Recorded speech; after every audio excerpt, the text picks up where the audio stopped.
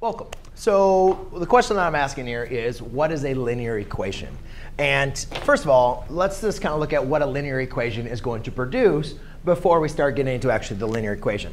So linear equations, we call them linear equations because what they're going to do is they're going to produce lines. Now these lines can all have all certain parts of slope.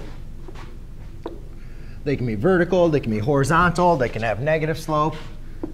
And they could have a positive slope. So these little lines with the arrows, those are going to be our lines. And a linear equation is going to produce a line where the correlation of our x and y coordinates are going to create a linear graph. All right, so notice that the rate of change is always going to be a constant. As I'm continuing up, I'm constantly going in the same direction. It's not going to take any short of any curve, or there's not going to be any breaks in a linear graph. So what do linear equations look like? Well, there's a couple different forms that we're going to talk about for linear equations. And I'm just going to give you kind of three processes, or three different equations that we are going to typically work with. And then I'm going to kind of tell you what is not a linear equation, and what are the kind of the attributes of a linear equation. So the most famous one that we like to use is slope-intercept form. All right, that is going to produce a linear graph. Also, we use the standard form.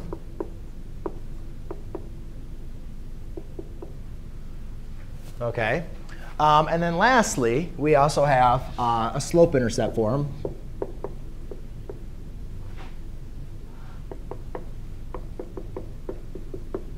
All right. Or point-slope form, actually, sorry. So these are all three different ways that we can write our linear equations. All right. Now, what exactly is a linear equation? Well, a linear equation has some special attributes that we need to really make sure. And a lot of these might be a little confusing, so I'll try to make sure I remember this. Remember, m in this case represents our slope, and b represents our y-intercept. In this equation, our a, b, and our c all represent real numbers. So they're not going to be our variable. They're going to represent real numbers of the equation. And then y2, y1, x2, x1, those also represent real numbers, and where m represents our slope. So when we're dealing with the linear equation, the main important thing is our m, our slope, has to be our constant. Now, when we're looking at a linear equation, there's one thing that we have to make sure that we are available with.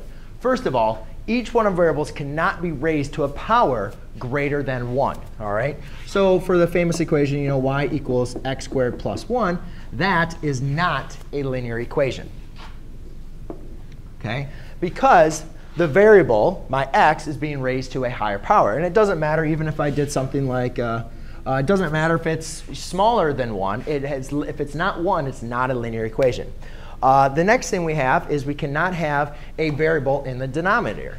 So if I have y equals 1 over x plus 5, that is not going to produce a linear equation.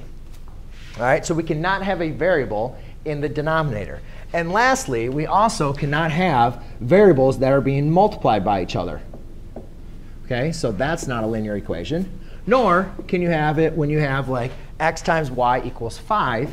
Because therefore, solving for one of those variables, you're going to have to divide. So you can't have variables multiplied by each other. And you might say, well, here I have a variable a and x multiplied by each other. But remember, your a represents a real number. All right? In the same case with here, the x and your x1 and your x2, those also represent real numbers. As well as here, my m represents the real number slope. So the main important thing, again, for going back for linear equations is you can't have powers that are other than 1 for your variables. You cannot have a variable in the denominator, or can you have two variables, x and y, being multiplied by each other. Besides that, when looking at a linear equation, it has to make sure that you produce a line, and then also that you're going to have a constant rate of change.